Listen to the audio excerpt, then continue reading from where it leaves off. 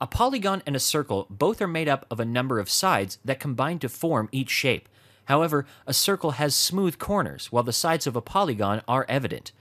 Draw a polygon and change the measurements of the sides to 10 in the measurement bar. Then click and specify the radius to be 2 feet.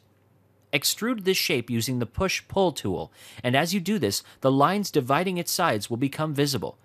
Create another polygon on top of this one to make a small table. Specify the sides of the shape to 20. The numbers of sides are visible here, thus creating different surfaces.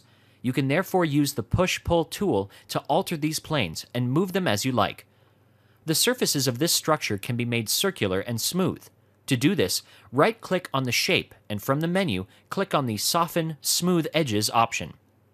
In the pop-up window, the bar states the angle of every line which is selected, and the angle present below it gets smoothed out.